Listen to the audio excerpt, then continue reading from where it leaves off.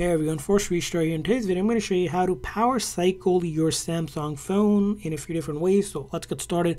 Now, the simple and the easiest way, it's going to be using the volume down button either on your left side or the right side. So just locate the volume down button here and then this lock or the power button. So you need to press and hold these two buttons at the same time, the volume down and the little power button, for about a few seconds till a menu like this pop up, and we're going to click on power off.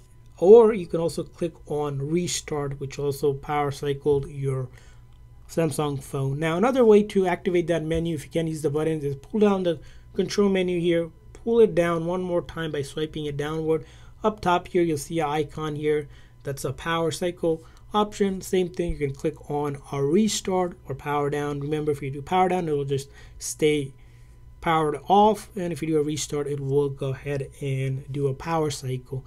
Now, last way to do it is using Bixby. You can activate Bixby by using that side button here, or the power button. If you press and hold, it'll activate Bixby, and you can say, hey Bixby, power cycle my phone, or something of, hey Bixby, turn off my iPhone, or hey Bixby, restart my phone, and it'll basically go ahead and do that for you as well. So let's go ahead and do it using the buttons here. Again, volume down and the power button for a few seconds, and then click on restart.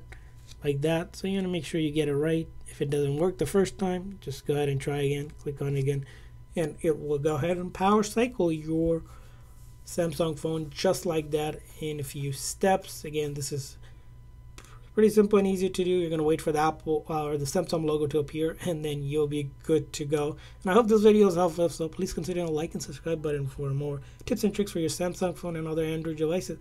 We'll see you guys next time.